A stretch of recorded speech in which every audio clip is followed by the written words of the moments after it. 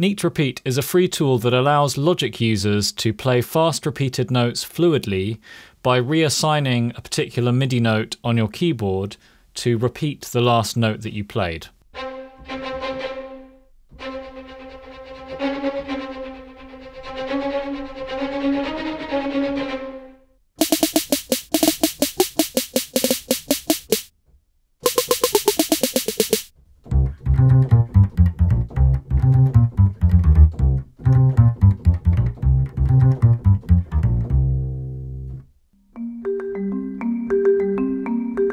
So as you can see, it opens up a lot of creative possibilities for real-time performance.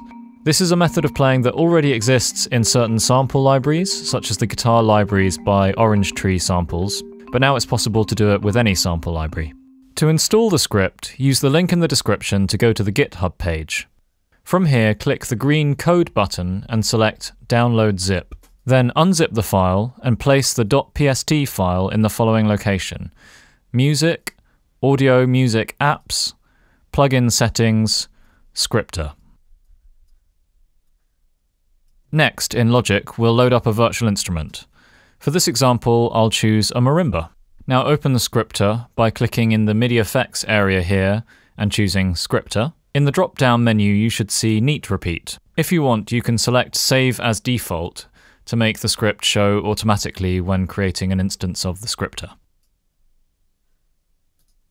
Next, I'm going to press Learn to define my repeat key. Typically, you'll want to choose a low note below the range of notes you're going to be playing, but you can set it wherever you want. We can now comfortably play repeated notes using two hands with much more control than would normally be possible at the keyboard. However, as you can see, the piano roll currently reflects what we played on the keyboard and not what we're hearing. To fix this, click the Insert slot below the Scripter and select Record MIDI to Track here. Now if we record, the notes should display correctly.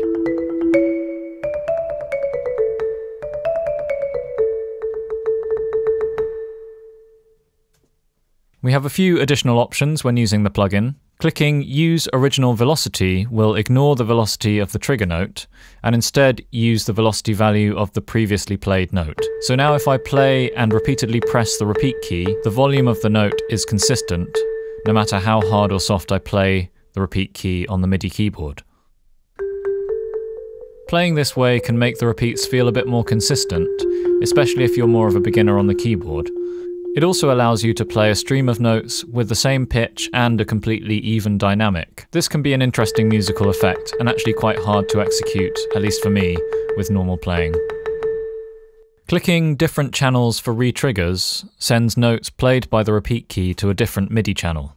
This will generally be the next channel up, so if you're on channel 1, repeats will be sent to channel 2. If you're on channel 2, it'll be channel 3, and so on. The exception is if you're on channel 16, in which case it will be sent to channel 15. This function serves two different purposes. First of all, if you have this checked and the instrument you're playing is set to receive MIDI from all channels, such as by selecting Omni mode in Contact, then it will eliminate certain problems that can occur when overlapping notes between the right and the left hand. Without the box checked, when two notes of the same pitch are active simultaneously, the note off signal from the first note can cause the second note to get cut off prematurely, and vice versa. In practice, this isn't too much of a problem as long as when you're playing, you just have it in mind not to allow the notes to overlap. But when you enable the checkbox, the note off information for the played note and the repeated note exist in two different channels, so they don't affect each other. This means you can be a bit more reckless when you play. The second purpose for the checkbox is more creative. You can trigger a different articulation or a different instrument entirely on the note repeats. For example, here I have the second instrument filtered, which makes the repeated notes a bit more subtle and adds an interesting additional colour. Now the repeats feel more in a supportive role. Or I could choose a different articulation for the repeats, giving me access to another tone on the fly, which I can use for moments of emphasis.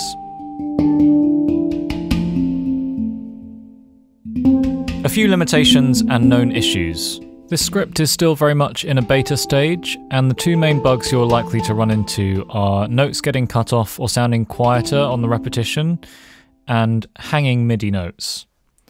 The first issue I already mentioned previously and seems to be related to overlapping notes on the keyboard. You might experience this issue even when checking the box that says different channel for retriggers and setting your instrument to Omni. Notably, I found this was happening with Cinematic Studio Strings and Trillion, and here the workaround was to create another instance of the instrument inside the multi and set each instrument's channel manually to 1 and 2. As for hanging notes, they usually occur when playing quickly, and the notes get extended both in the playback and on the piano roll. Starting and stopping playback will clear the hanging notes, and if it happens when recording, you can always adjust the MIDI data manually, but obviously it's not ideal, and we'd like to work to improve this aspect in the future.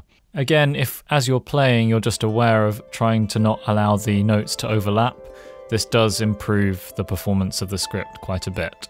Generally speaking, both of these issues are more of a problem if you're working with sounds that have a natural sustain, like a piano or a wind instrument. If you're really good at code and you'd like to help iron out some of these issues, then do leave a message in the comments or get in touch. Right now, even with these two issues and the imperfect nature of the script, I think it'd still be useful to some people, which is why I decided to make it available. Feel free to share the script with anybody who you think might find it useful. NeatRepeat was the result of a commission which I put out on the Teammates Discord server, aimed at solving a problem that I was facing with my own MIDI programming, where playing repeated notes was just very awkward to do. It was created by Adam Adams. You can check out a link to his other work in the description below.